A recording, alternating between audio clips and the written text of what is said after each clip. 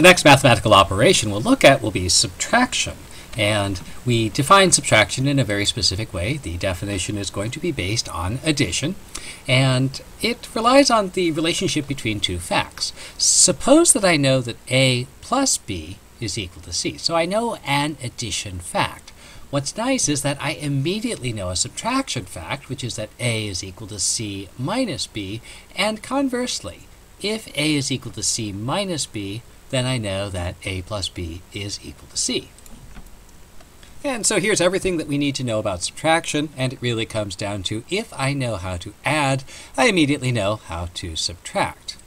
Now, we'll actually have to do a little bit more than that, but for now, the thing to notice is that we have this very nice definition for what a subtraction is, and again, in line with earlier problems, I may have call to prove something, and the thing to notice here is that my addition here, A plus B is equal to C, is part of my definition of subtraction, which means that when I go to prove a subtraction statement, I can assume the addition, and I don't have to say too much about it.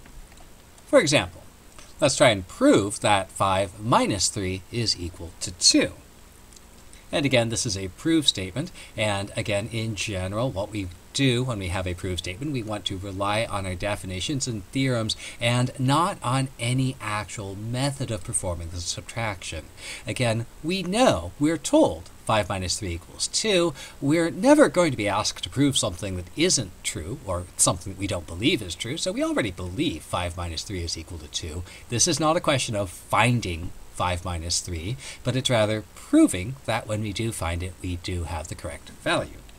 And again, if this seems to be rather pointless, the thing to remember is that the purpose of a proof is not to establish the truth or falsehood in some cases of a particular statement. It's not that anybody has any doubt that 5 minus 3 is equal to 2. The purpose of a proof is to remind us of things that we already know or things that we should know. So again, we can very often in this course rely on definitions, and so let's pull up that definition of subtraction. Again, here it is. So suppose A plus B is equal to C, then A is equal to C minus B, and conversely.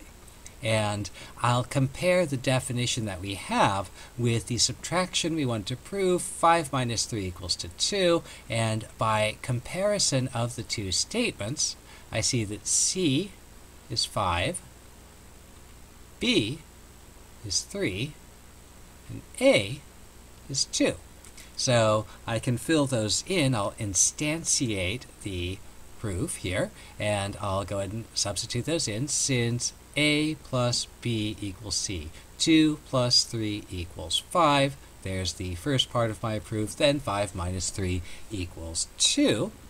And again, because the addition is part of the definition of the subtraction, then the definition of subtraction tells me that I don't have to worry about why I know 2 plus 3 is equal to 5. I can start with 2 plus 3 equals 5, make sure it's a true statement, and then immediately conclude 5 minus 3 is equal to 2.